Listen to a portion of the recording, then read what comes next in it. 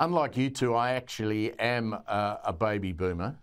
Now, I know Jane Caro, one of our favourites from the Nine newspapers, particularly Sophie. She loves having a crack at Jane Caro, who deserves it from time to time.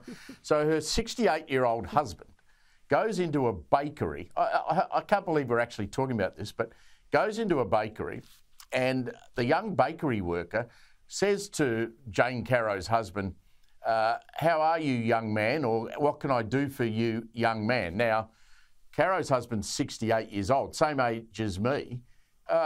He comes home and says he was humiliated by a young bakery worker who called him a young man. If someone calls me a young man, I give him a high five, Sophie, and say, thank you very much. I feel young today. I feel great. What's going on here?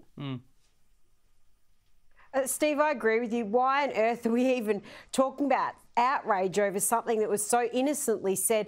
And even at my age, and I'm a bit younger than you, Steve, I like it if someone calls me young. I'll take that. I take that as a compliment. How utterly ridiculous.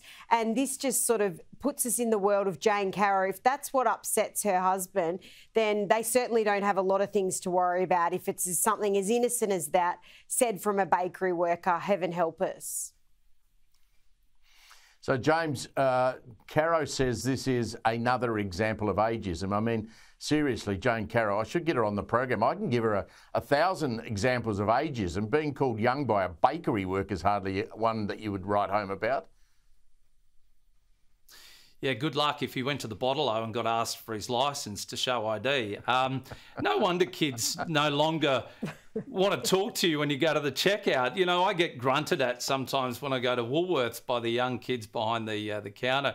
And I think to myself now, no wonder they're like that, because if this is the sort of dragon lady that wants to publish horrible comments in a newspaper because somebody dares to say, how are you, young man? Look, the world's coming to a nasty end. I dread getting old if I'm going to end up like Jane Caro.